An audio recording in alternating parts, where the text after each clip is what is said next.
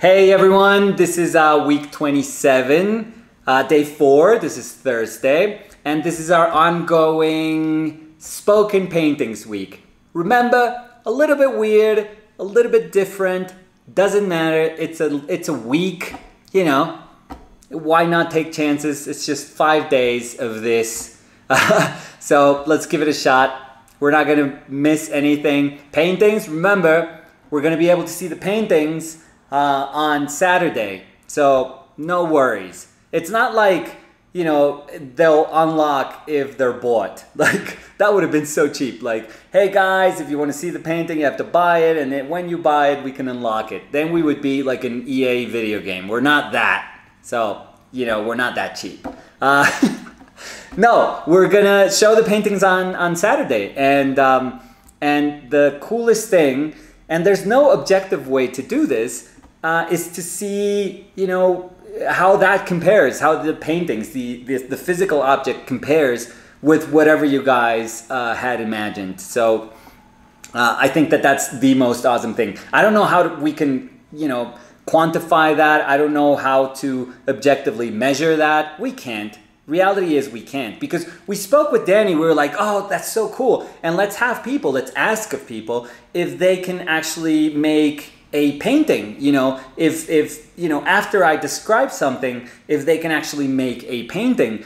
But you know, we were speaking with Dani, but that's also so tough, because what we're asking really is for, you know, people to have, you know, something constructed in their imagination and then to be able to visually translate it into paint. Hey, that's painting, and painting is really hard. It's almost impossible. So many times the idea of a painting we have in our head, when we try to materialize it through paint, oh my God, it's like, that's one of the toughest things in the world. So we can't just like haphazardly say, hey, you guys, whatever you imagine, just paint it. You know, like it's a one-to-one thing, just spit it out like a printer. No, we know that that's super tough. If people want to do that, again, glorious, hallelujah, that would be amazing. But I acknowledge that that's something that's very tough. But the way you can actively participate, because this would be, you know, like an active participation also, would be to just, you know, during this video, close your eyes and just imagine something that I'm, you know, see what comes up when I describe something, when I use my words in an attempt to try and verbalize what I painted. See what shows up in your head, you know. That's probably shaped by your own experiences. I don't expect you guys to imagine a painting that I would do, which would be weird. It's probably like the idea of painting that you have in your head that's kind of constructed by, you know, tons of definitions that are just inherent to you as a human being. So chances are it's like absolutely improbable. It's just absurd to think that anyone could ever imagine, you know, my painting. But that's not the game. The game is just to put all of these ideas, you know, together and put them right next to that painting.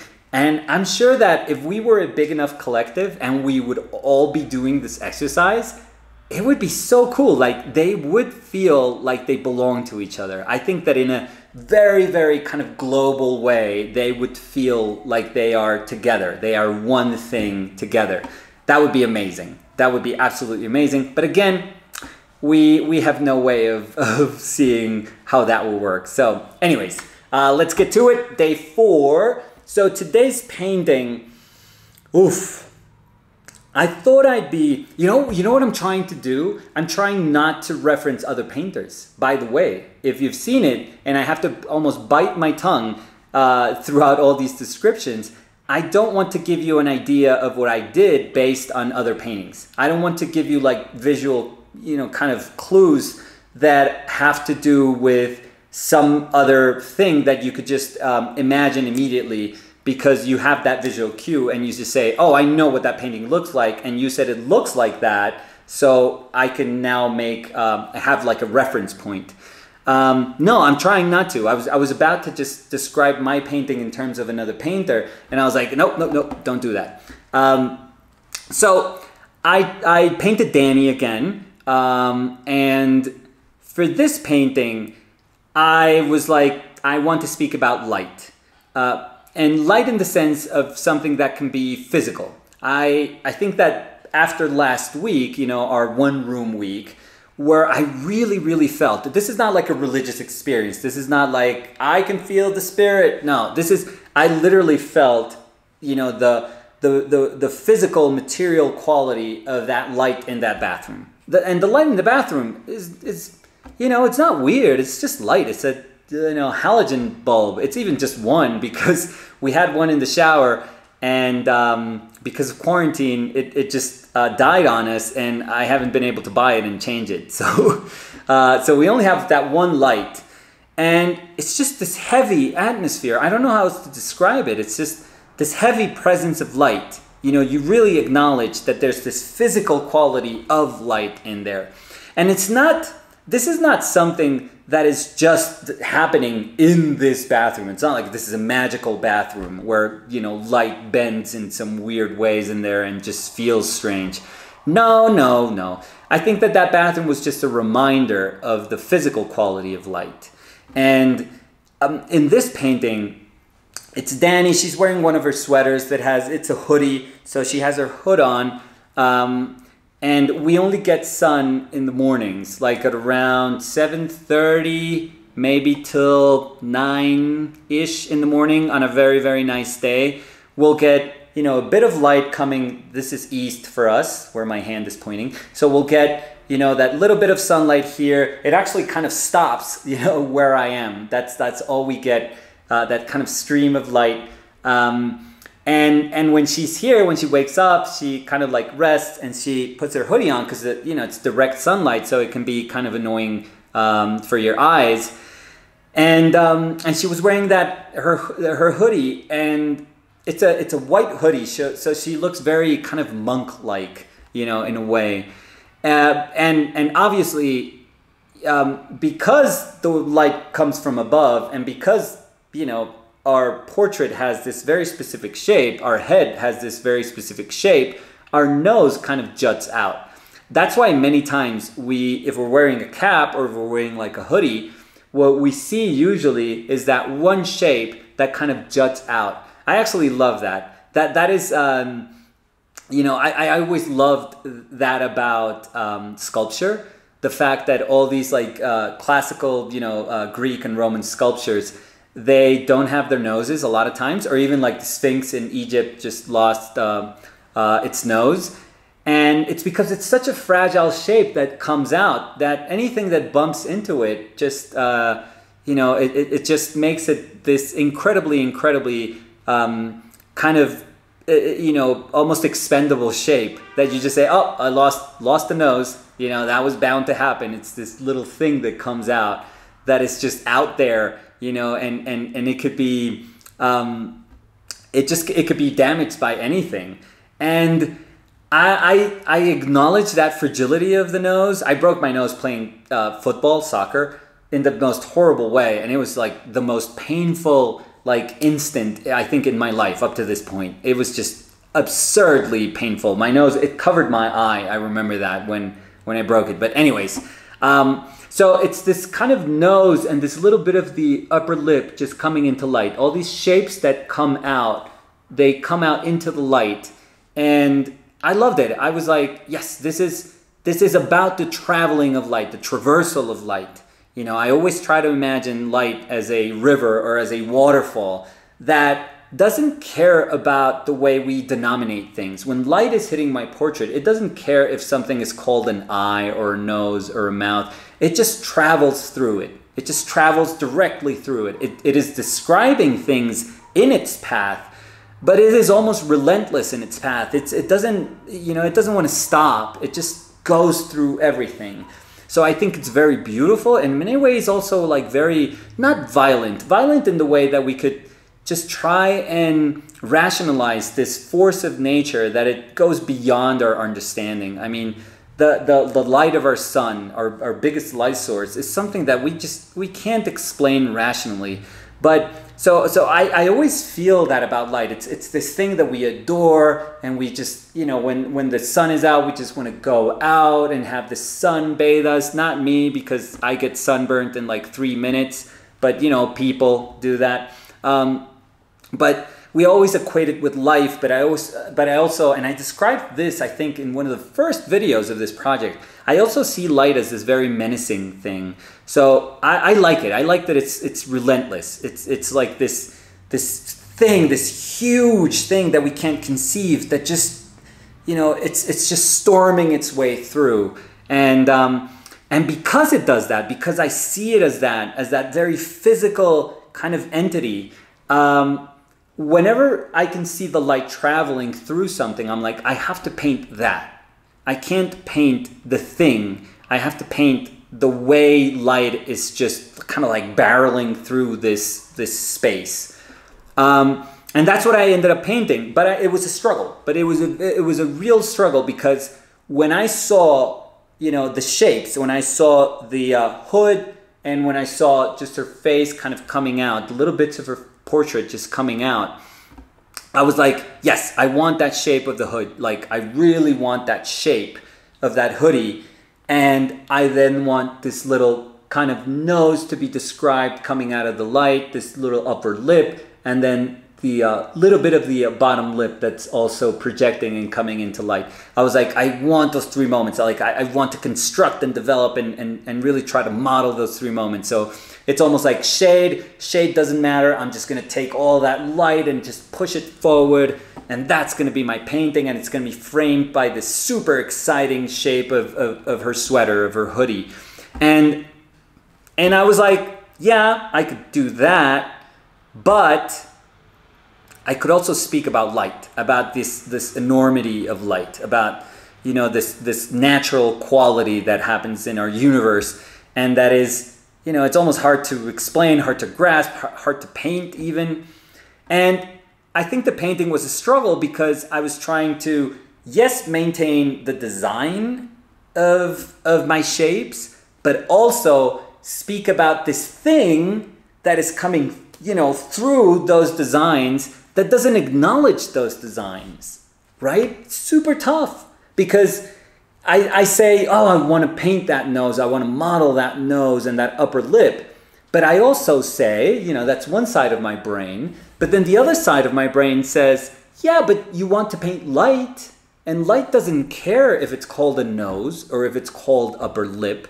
Light is just there to just go through things. But it doesn't care about the things. It just cares about, you know, the going, the direction in which it's going, you know, and I thought that was fascinating. So this painting, in the end, was a struggle between trying to maintain a sense of composition through design, but also through a shape that can't be contained, which is light. You know, the role of light, which I can't contain it in a little picture. You know, it's bigger than that. It's just, there's enormity to it. So it was tough. It was very weird. I was very frustrated. You know, while I was painting, I told Dani, nope, you know, this is escaping me. This is not what I want to paint. And I tried to like reflect upon why is it hard, you know, and I thought, well, you're not being disciplined, you know, there's not a good relationship between the moment of her face and how that face is kind of nestled in this, you know, the space created by the sweater, by the hoodie. And I was like, I have to fight, you know, I have to fight for that. I have to be way more disciplined and way more conscious about my drawing and the way I initially designed those shapes. And I have to be patient and respect those choices that I put down.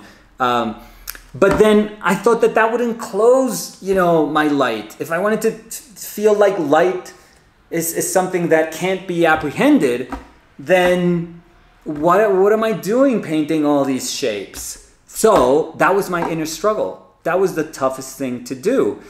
And it was very cool because I reached that moment, and I think we've all been there, where we just say, you know what? The hell with this painting. I'm either gonna just mess it up, F it up. I'm just gonna completely kill this painting, or I'm gonna save it.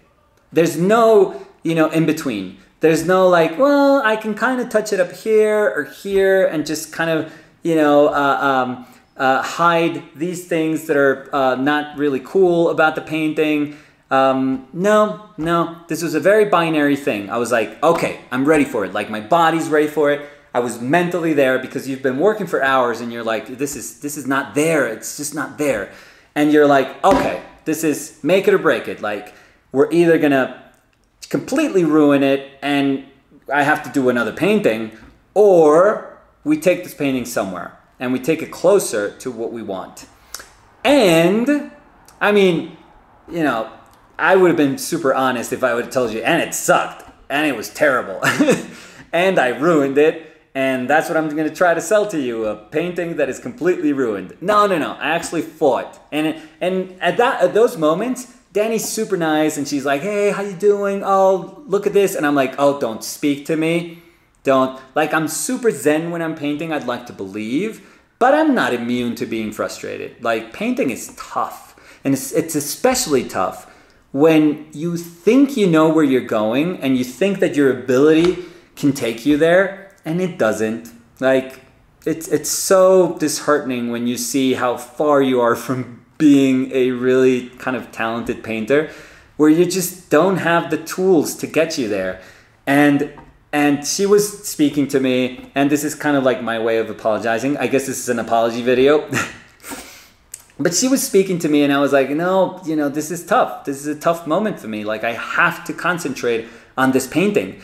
And I was like, yeah, put your mind into it. Put all your effort into it. When I get like that, I can't even speak. Like I'm not even there. I have to like totally concentrate on trying to save this thing. And I got it to a place where I was like, hell yeah. Because I think I had to sacrifice my shapes, you know, that attention to drawing, or this overall quality of light that I like, that I was so attracted to. And I was like, it's either or. It's you know, I was at that place where I was telling you guys, like, it's binary. It's you make it or break it. You either fight for your painting or you give up and you just ruin it. And I decided to fight, and I had to choose what to fight for. And I was like, I'm going to fight for light. Fight for light. Hashtag. And I was like, yes, I'm fighting for that. And I'm going to push away the design. And I'm just going to concentrate on that light. On that light just not caring. You know, that light doesn't care what it's describing. It just doesn't care. It only cares about its path. And I was like, that's what I have to do. I have to give all that power to that light. And I started kind of blending stuff together. There's no real edges, softening edges everywhere, just so that when I actually landed and when the painting was grounded on the moments that the portrait that would come into light, I was like, those are going to be important. Even though light is not trying to describe them, I'm actually going to try and fool it to see if I can describe those moments and make it about, and still make it about Dani, still make it about, you know, that moment of her portrait coming into light. But I'm still going to be able to say, hell yeah, what I painted was light. You know, what I painted was this enormous power. Like I said, it's an abstract idea of light. So I was very happy by the end. It was a struggle. I'm not going to say it was a tough thing to, it was an easy thing to paint. It was very tough. It was very, very tough. But I got somewhere and I liked it. You know, those paintings that we don't give up on, you know, sometimes they're amazing. They are very grateful that we didn't give up on them. Doesn't happen often. Sometimes I don't give up on a piece of crap painting that gives nothing back to me, and I work on it and I, you know, labor over it, and I'm just begging it to give me something back. I'm like, come on, I've put hours into you, put days, months. You're not giving me anything. And the painting's like, no, forget it. I'm a lost cause. Some paintings are like that. But once in a while you get to that painting that it just immediately answers back to, you know, all your hard work. And this, I think this was one of them. So I was very happy. This, by the way, was painted on paper because I had like scraps of linen for the other three paintings, Monday, Tuesday, and Wednesday's painting. This one today was a piece of paper, watercolor paper, that I primed, and it behaves a little bit differently, but I liked it. I thought it was very nice. It let me beat the crap out of it. So it's one of those moments of painting where I was grateful that I had a surface that was acknowledging that I could struggle and scrape and repaint and scrape and repaint, and I was very happy. Anyways, that's the fourth painting of this week, Thursday. So we're good. We're only 2 days till we can actually see these terrible paintings, and we'll see if or how they compare to all these ideas that you've sort of elaborated in your mind. So we'll see how that goes. Thank you guys for hanging out. I'll see you guys tomorrow with our final day on our spoken paintings week. Bye.